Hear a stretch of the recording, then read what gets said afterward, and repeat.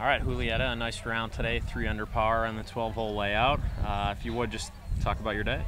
Yeah, I had a really good day. I was a little off, it was a little windier than yesterday, so it took me a couple holes to get my ball striking to where I liked it. So, but after that, I managed to make a few putts and just pretty steady golf.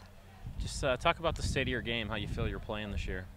Yeah, this year it was a different year. I was injured for the beginning of the year, so I was just kind of trying to play through it, and I'm finally feeling healthy, and I'm going full at it, and I just feel like everything's coming together now. So it's good timing. And what was the injury? Just left hip. It was just hurting. Just talk about this week. It's been a lot different than a normal tournament week, a different format based on the rain. Has it been tough to wrap your head around coming to the course to play a 12-hole round? I love being here in the Bahamas. First of all, I think the views are incredible.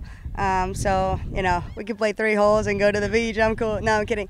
But no, it was different knowing that it was a 12-hole format. But I think once you're on the course, it doesn't really matter where you stop. If you have a birdie chance, you better make it. So once you're in the course, it's the same. But obviously, 12 is a little less than usual. Last one, how's it feel to be in the hunt for a victory tomorrow? Yeah, it feels good. I'm enjoying this week. I'm enjoying everything about it. So hopefully, tomorrow will be something special. Thank you very much. No worries.